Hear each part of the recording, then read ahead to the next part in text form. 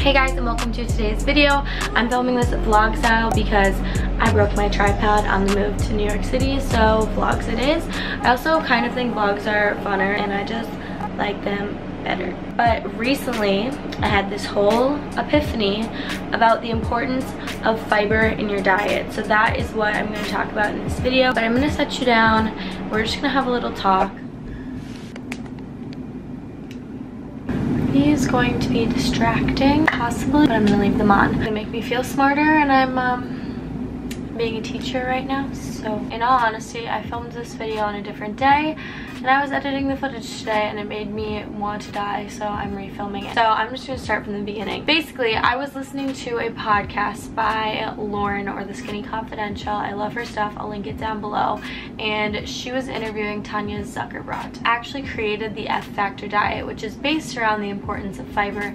And I'm gonna link the whole podcast, so if you guys are interested or if I'm not making sense, you can listen to that and do some research on your own. Science has never been my best subject, so I'm gonna try to keep this like short and easy to follow. The basic. Okay, so here's my little science lesson for the day. Carbohydrates are in food that you eat. When your body digests carbohydrates, they can either be burned as energy, stored as energy in your muscles and liver, or stored as fat if you eat it in excess.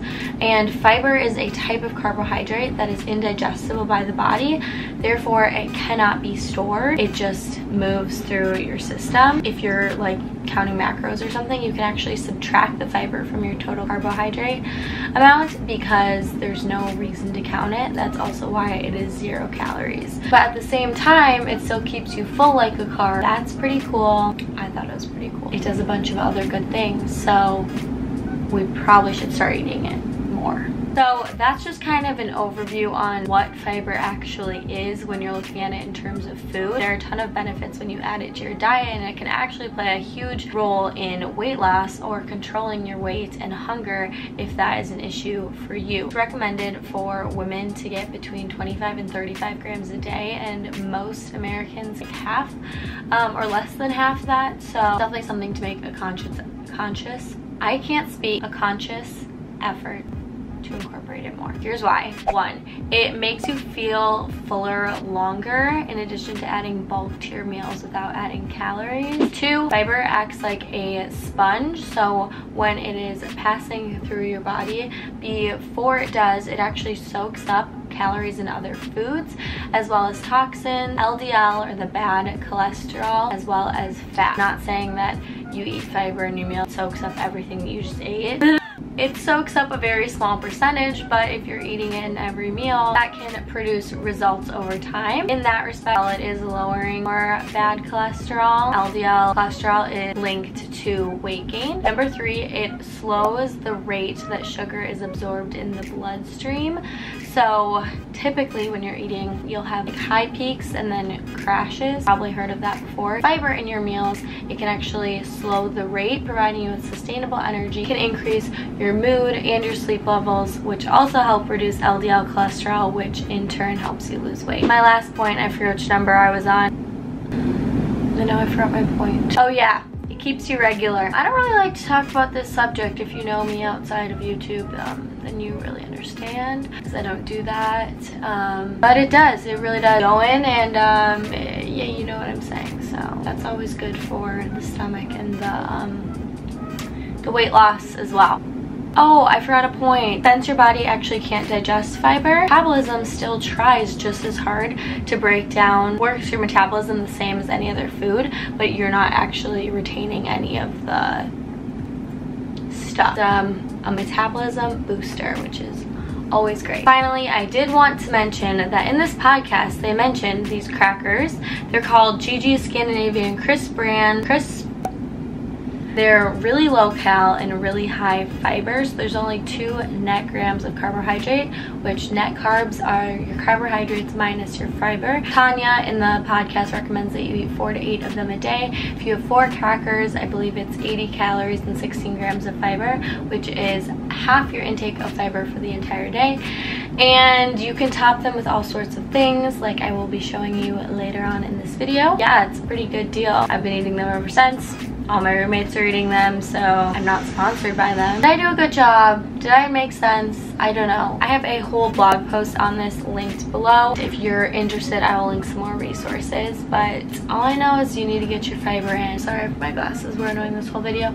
I just got them. I love them. Love. But they, like, in the presence of screens, they turn blue.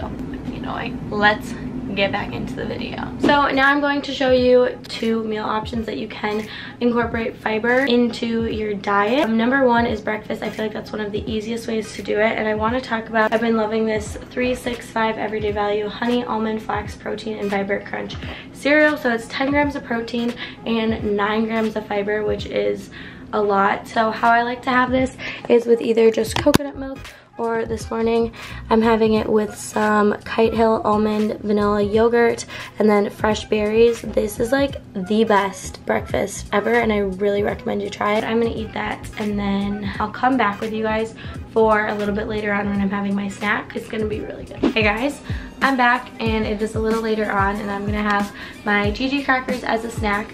So I did go ahead and make 3 different varieties, so that way whatever you're craving, I'm sure one of these will work for you. Are just the plain Scandinavian crisp bread with oat bran, and they are 4 grams of fiber, 20 calories, and 2 grams of net carbs. And net carbs are the total carbs minus the fiber, like I was talking about. So it's all of the carbs that can be stored as fat. On right here, I just put some smashed avocado. I topped it with some fresh tomato, everything but the bagel seasoning by Trader Joe's. So just like you would have avocado toast, you can totally do the same thing with these crackers. This one is for peanut butter toast lovers. I just have some all natural, organic, unsweetened, unsalted peanut butter with banana slices, chia seed, and then I put a little bit of maple syrup on top. You could also do honey. This one is vegan cream cheese, and then I made like a chia seed, blueberry, refined sugar-free jam. These are my 3 options. If you guys would like to see, definitely follow my Instagram and blog because I'm posting a ton of recipes on there. I'm gonna try one of them for you right now. So good. These on their own are not known to be like a great cracker. They kind of taste like cardboard, to be honest. But it's all in the toppings. I'm gonna finish these snacks up and I'm gonna go to yoga. So that is going to conclude this video, guys. I hope you enjoyed all these fiber tips. Again, let me know if you kind of like these like topic oriented videos. I think they're kind of fun and you get to learn something, kind of like one new thing to focus on. Follow my regular Instagram and my new food Instagram. Also follow my blog if you want. I'm posting recipes. This one will definitely be on there. Last thing, I'm not a dietitian and I'm not a nutritionist. It's stuff that I'm trying to implement in my life. Okay, I love you so much, and I'll see you guys in my next video. Alright, the peanut butter and banana one is super fire. Oh no, I'm not a salty girl, but this one really takes her home.